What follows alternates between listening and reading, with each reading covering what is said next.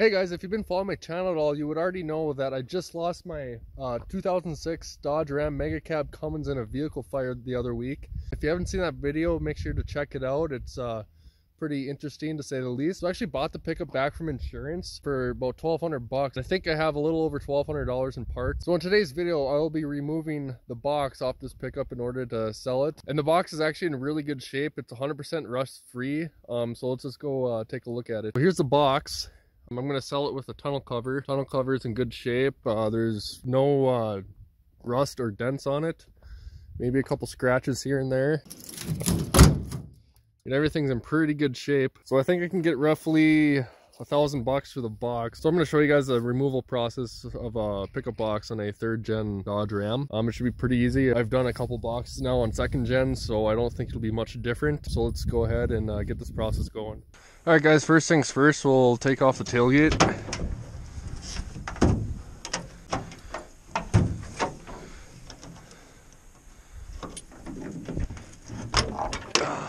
So next I'm going to take off all my tail light wiring, and then as well as my license plate and trailer light wiring, because I'm taking the bumper off as well.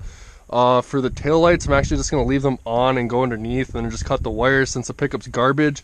But if you wanted to leave everything the way it was, maybe you're taking an old box off of your pickup and putting a new box on, you're going to want to take the taillight housings off and disconnect the harness that goes to it, and then undo all the tie downs that are holding that wire to the box. But for me, like I said, I'm just going to go ahead and cut the wires and leave the taillights in because the pickup's shot. Okay, so that's where my taillight wire goes up into. You can see it's tied onto the box there, so you'd want to take that off, but I'm just going to cut everything. And then same on the other side. And then looks like my license plate light is already disconnected. Then trailer lights, just a plug in the back there, easy enough. So now that I just cut the wires to my tail lights and got all my other wires out of the way, we'll go ahead and remove the bumper, which is just a couple bolts on either side. So it's a 21 for the big bolt.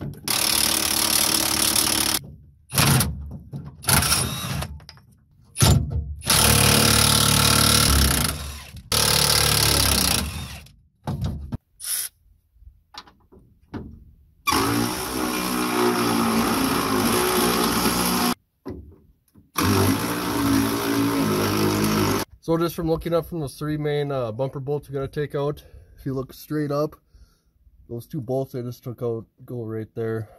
There's one on each side, and then this just looks like an alignment tab.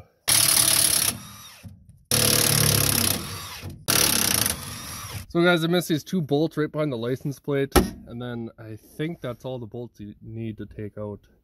The bumper should come right off after that.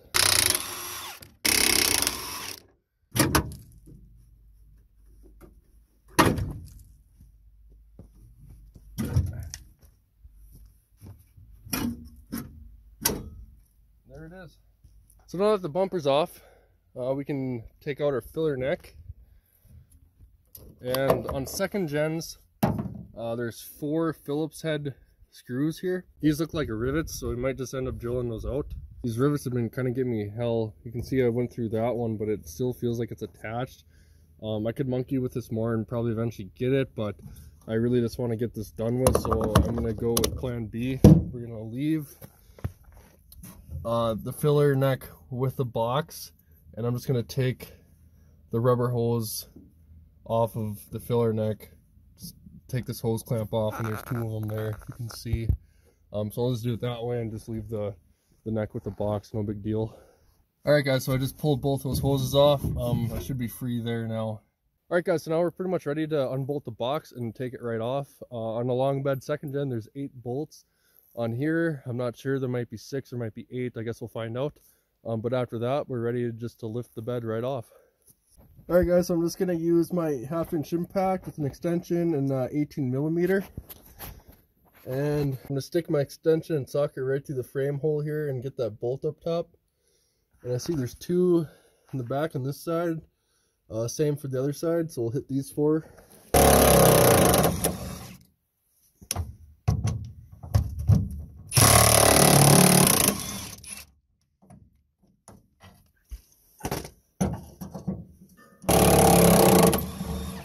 My exhaust is kind of in my way there. I'm gonna grab another extension.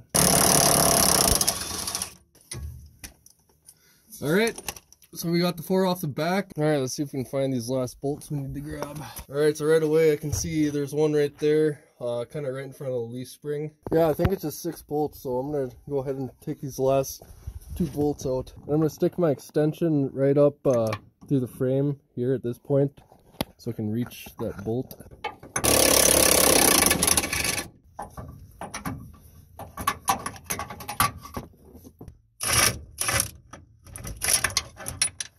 Alright guys, that should be all of them.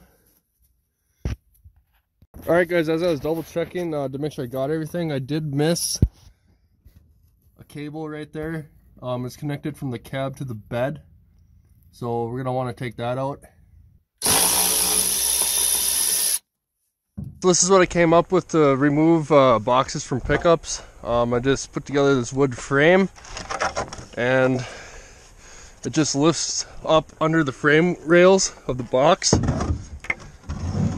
and I use my Bobcat to lift her right off.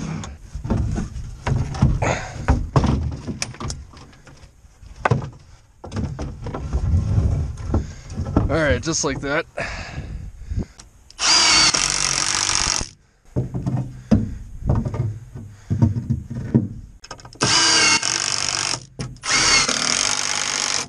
Alright, now she's ready to be lifted.